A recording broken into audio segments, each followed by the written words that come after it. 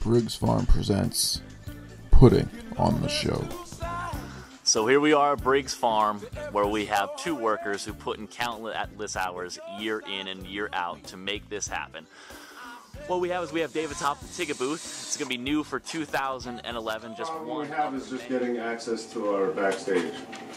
Yeah. So what if we If that wasn't think a about part if we of move this- everything out, then someone comes in, they can split over. We can get to our backstage over here or something, like drive along behind it or something. And then the fence continues off this way and this way.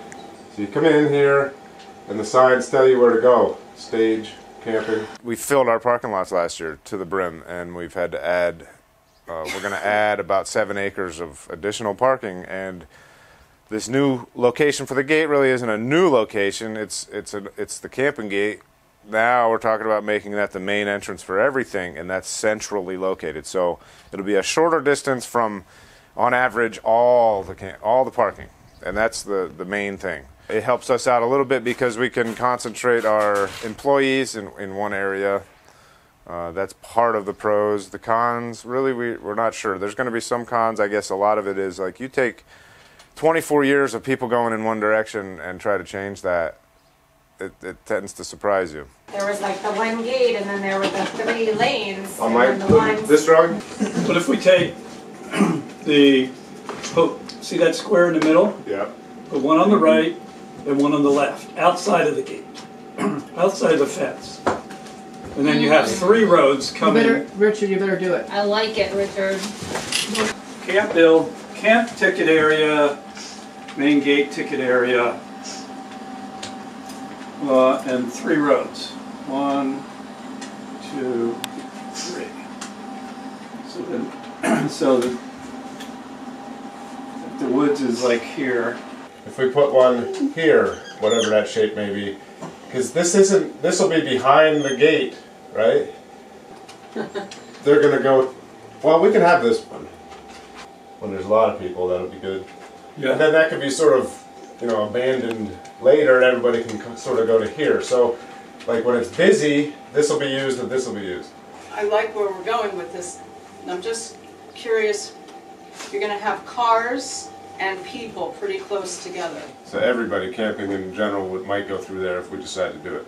So we're separating the campers. You want to separate the camp traffic from the backstage traffic. But then the walking traffic's got to go in front of it to get into here. So there's no vehicles going into the audience area, but there's walkers that go in there. So you'll have to, once the entrance, early entrance ticket taking is over, then this will be freed up.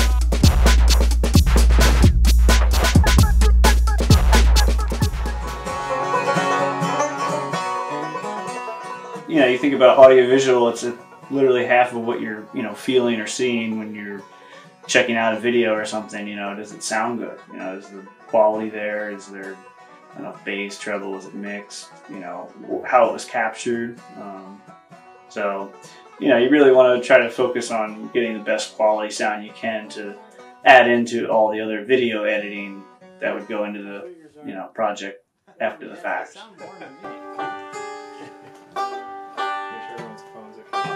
Good. How are you? Cold. Dude, I'm sweating. Really? Dude, I'm dying. I was dying in there. It was hot out there. So hot in all the there. time. I was playing with my grandfather and his band, and Dave was playing banjo with Louis Setzer. We were at a festival in New York State called Busy Bird Bluegrass Festival.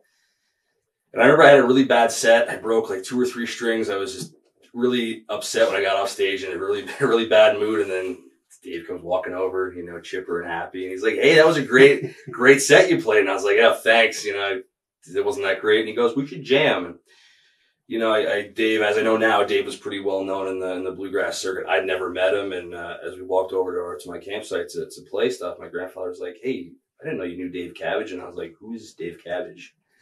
And he played and blew me away, and I was like, "All right, this guy's the real deal." And that's how when we first met. And then through Anthony Hannigan, I got hooked up with the Hickory project, and we started playing shows like that together, and then that spawned into this duo.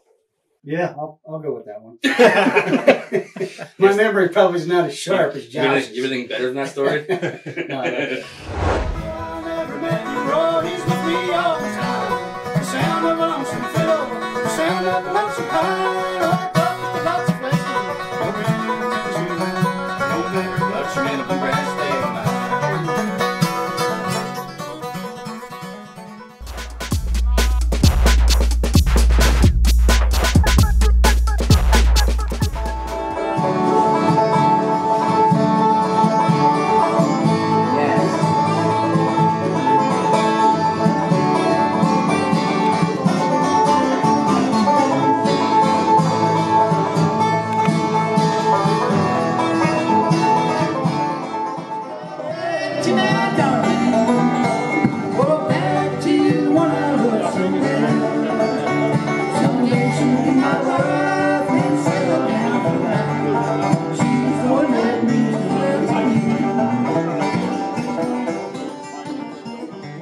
My 15-year-old just started playing guitar, and she's incredible, amazing. And she looks at me, I'm like, Eva, that is incredible. She goes, yeah, self-taught.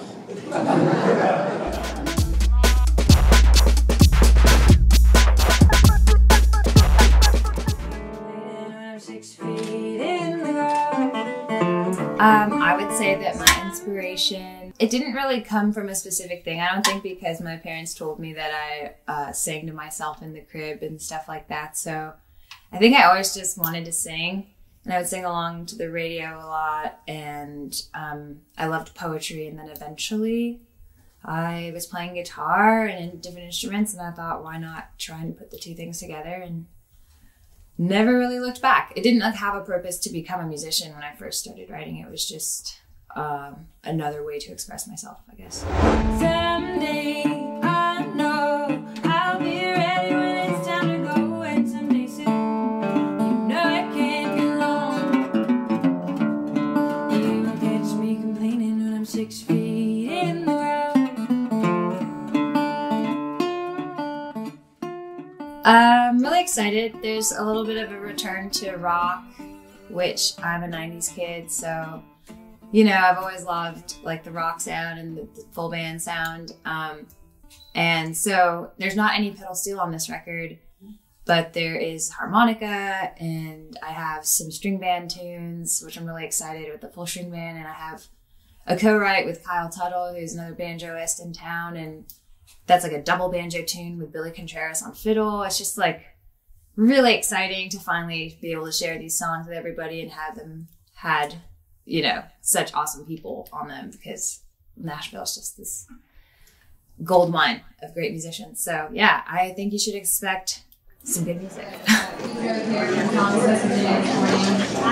one point, the entire sky and ground was the same color. It's white.